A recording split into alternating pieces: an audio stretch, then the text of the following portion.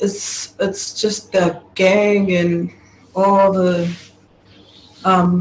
kids finish from school and having to go follow the wrong way, and because I know for a fact that they don't want to be around at home, they want to avoid the feelings of parents' disappointment. Yeah. They wanted to have their free their mind, but they're doing it in the wrong directions. Yeah. Yeah, so that's basically because I know how it feels when my parents are disappointed. I start doing bad things that I shouldn't be doing. Yeah.